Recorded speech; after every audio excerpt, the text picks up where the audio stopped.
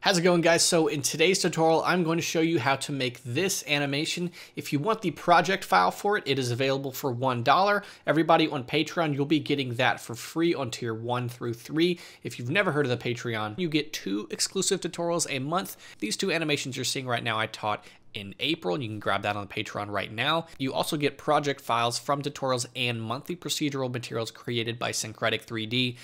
Last month, he created these really amazing crystals and created the procedural materials for that. You can check that out along with everything else linked in my description. Now let's get into the tutorial. All right, we're back. So I'm going to show you how to make this really cool Metaball animation. So we're going to go ahead and jump straight into just a blank document here. Now, we're going to be making this in Eevee. Feel free to do it in cycles. It's much, I find it much more satisfying in the way it looks in Eevee. So we're going to stay in Eevee, turn on ambient occlusion, bloom, screen space reflections, and motion blur for this, and we are good to go. So here's how we're going to do it. First off, we're going to hit Shift A, and I'm going to introduce to you possibly a new model. If you've never played with Metaballs, I'm just going to show it to you really quick. We're going to go down to Metaballs instead of Mesh. Metaball, it's a different type of mesh in a way. And we're just going to click ball. And so what's really cool about these is if I hit Shift D, these things kind of morph into each other. And then I can click on the Metaball settings, and right here on the preview resolution, you can make that higher. And then I can take one of these guys, clicking on the rings, and hit Shift D and make it bigger, and maybe hit G over here. And you can do some really fun stuff with this. So just wanted to do this particular part to introduce to you Metaballs if you've never used them before. So now we're going to go ahead and take a couple and animate them all together. And the way we're going to do that is with a isosphere. So we have this guy here. What we're going to do is I'm just going to click and well, first off, Shift A, and we're going to go ahead and get our Metaball. I'm going to hit G and bring him over here. So let's click on this guy, and I'm just going to go right up here and click on the viewport shading, the wireframe, so we can see inside of it, because we're going to now engage a particle system. So right over here, click on particle system, stumbling over my words here. I'm going to click the plus icon and then click hair. So what we're going to do is on source, go from faces to volume, and that's going to make all the particles show up here in the middle.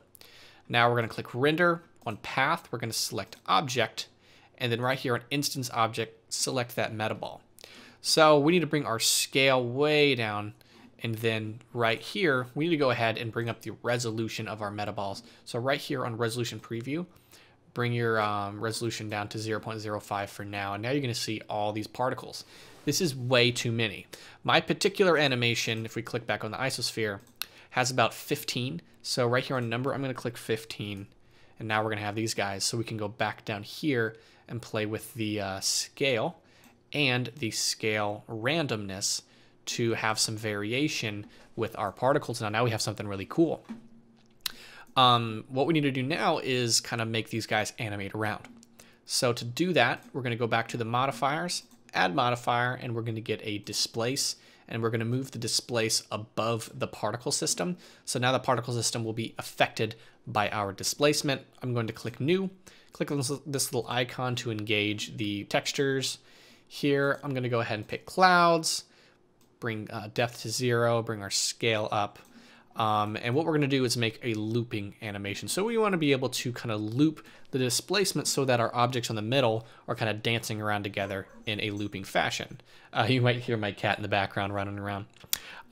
So I'm going to hit Shift A, and we're going to get an object in order to loop the displacement, which is going to be a empty plane axis. Click on the isosphere here again, and then go to the modifiers. Right here on coordinates, we're going to go from local to object.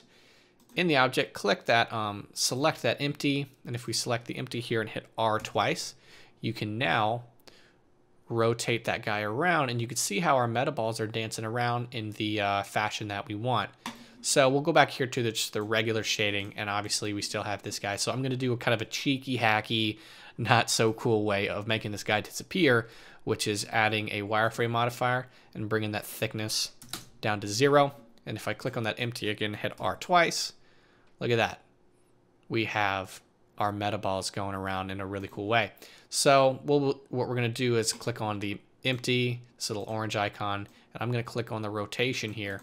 So I'm going to rotate it on the x-axis. So here I'm going to go and hit the back arrow, And then we're going to go back, hit the back arrow again to go to frame 0. I'm going to give myself 240 frames. I think that's how many I want to do here. Maybe less. Maybe, actually, we'll do 120. 120. 120 frames. Give us a 5-second animation.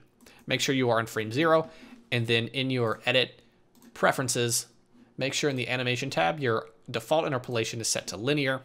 That'll give you a consistent speed. So now I'm going to click keyframe, go to the very end, type in 360 degrees, add that, and now we have a looping metaball animation, which is really cool. Now, if that's too fast or too slow for you, you could take the empty and scale it up and slow it down, or you can scale it down and speed it up. So you do have quite a bit of control over the way these metaballs animate, which is really, really cool. Now let's go ahead and shade this. So I'm going to click on the metaball, go here to the shading tab. I'm going to hit the period key, which actually brings it to that one. We want to go to this one here. So I'm going to click on the render button. I'm going to click new. And then here on the principled, I'm going to bring this over. I'm going to make it 0 roughness, bring my base color down to a nice black. And then I'm going to get a mix shader here. Plug that there, get an emission, emission. And then right here on the color, I'm just going to pick a nice light purple, plug that into the shader, bring this over here. So now we're going to tell these guys how to sort of translate together. I'm going to hit Shift A, search, get a color ramp, and plug that there. And then we're going to get a wave texture, W-A-V-E, wave texture, I'm in all caps. Plug that color there. And on bands, we're going to go, actually no, on sign, we're going to go to, I believe, saw.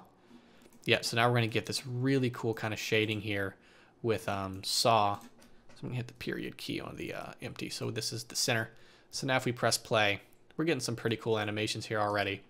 Let's go ahead and play with this a little bit. So I'm going to go here on the color ramp from linear to B-spline, and then bring this something like that, and then bring up the strength considerably, something like this. And then on the actual wave, maybe bring up the scale a little bit. So now we're getting something super, super weird and super, super cool. Now you'll notice how it's kind of low poly here. You can see those jagged edges now that we have that wave texture engaged. I'll show you how to deal with that in a little bit. So first off, I'm going to go ahead and click the render button, see where do I want to position my camera. I really like,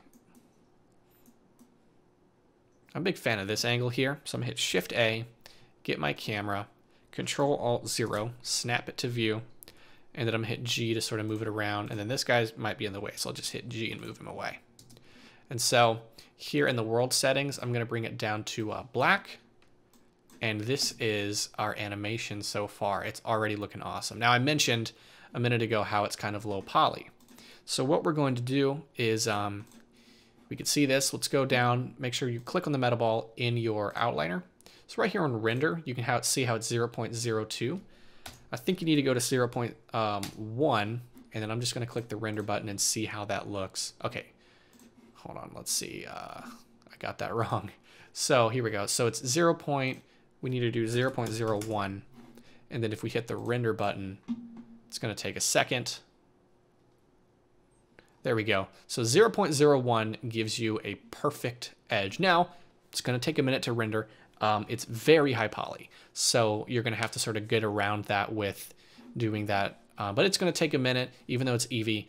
It is going to render pretty fast, but you need to wait for that topology to load. So just keep that in mind. It is going to take a little bit longer to render, but at the end of the day, you're going to get something really cool and really crazy like this. So yeah, it's pretty much as simple as that. I'll show you how to export this guy. So we'll click on the little printer icon. If you want to do a PNG sequence, which I would highly recommend in this case because you're liable for some crashes, going to be a PNG sequence. Now, if you want Blender to just compile an MP4 video for you, you don't have to deal with a PNG sequence. First off, of course, save. Click this wherever you want to save it. Go from PNG to FFmpeg video, encoding. Go from this to MP4, medium quality to perceptually lossless. Save your file, and then render animation. And then when you're done, you're going to get your super cool, super awesome Metaball looping animation. And there you go. Hope you guys enjoyed it. Hope you learned some stuff, and I'll see you in the next tutorial.